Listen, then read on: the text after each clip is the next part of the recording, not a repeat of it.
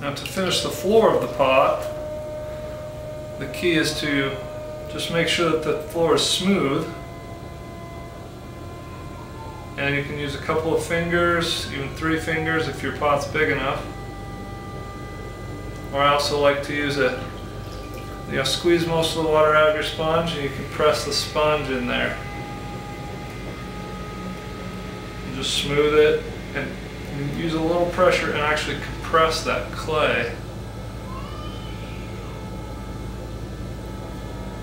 And then you can check the depth of the pot here just by inserting a needle into the floor and then sliding your finger until it touches the clay and then pulling it out.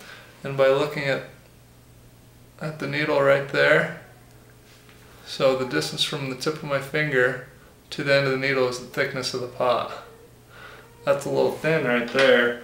So what I would do actually is pull some of this clay back in so I don't have too thin of a pot. And then smooth it over. And the hole from that needle will just naturally fill in with clay as you smooth the pot. And next, the exciting part, pulling up the walls.